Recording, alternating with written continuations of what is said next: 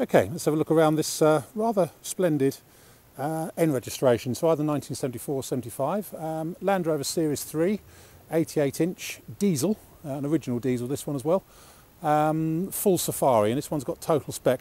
It's badged as a station wagon. It looks like a station wagon, but to be honest I don't think it is a genuine one, just going by a couple of the body fittings and stuff and the interior fittings, but it is badged as a station wagon. It's got all the right bits on it.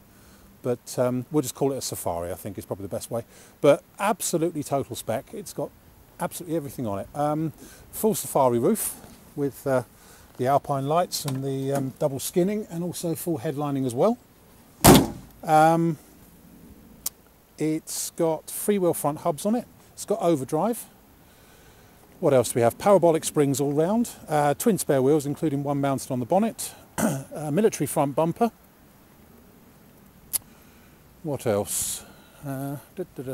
Inside in the front it's got Defender front seats with headrests. You may see on the video that the driver's seat has got a rip in it. We've just ordered a new driver's seat base, which it will come with a brand new driver's seat base on it instead of that one. It's also got a radio CD, although I don't think the speakers are wired up because I can't find any speakers anywhere, so assume that's a bit of a bonus if it does work. Rear quarter bumpers. Rear step and tow pack with both agricultural pintle and ball. Rear mud flaps, yeah. It's got, so there's not really much more you can fit on one of these, but it's rather nice. Previous owners spent a lot of time and money and effort on it, having it restored. We've got a great big history chunk of history with it, but I haven't been through it yet. But suffice to say it has been professionally repainted in bronze green. I think originally it may have been blue, looking at the bulkhead, but professionally repainted in bronze green. I think the only area that perhaps hasn't been painted professionally is the vent flaps. They look as if they've been brushed, but the rest of it is rather nice. One thing they didn't do, but when it was painted, was beat out all the little dents and nicks, so it's got some character to it.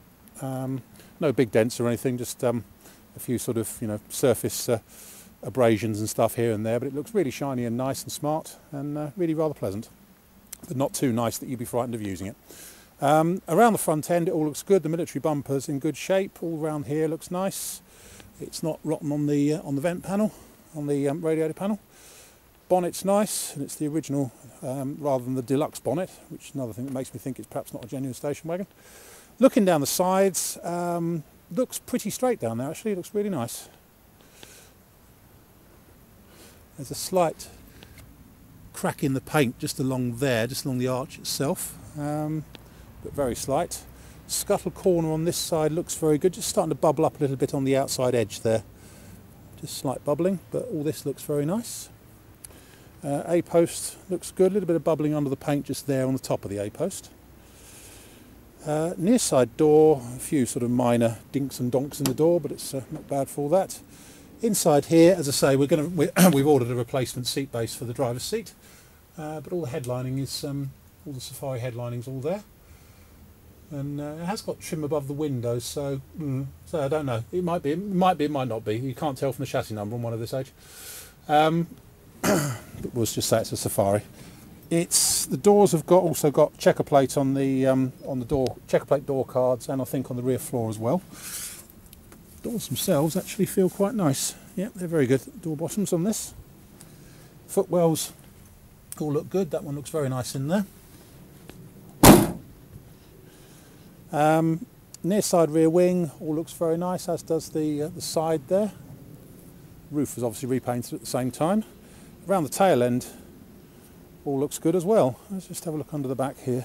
You can't really see it on the video, but I can. Oh, looks nice under there. Chassis had a little bit of welding on it, as you'd expect. Rear cross member looks good from this side. In the back here we've got twin rear bench seats, both with seat belts. And as I say, another spare wheel mounted there. Door cards all in good shape. Hey, come back here.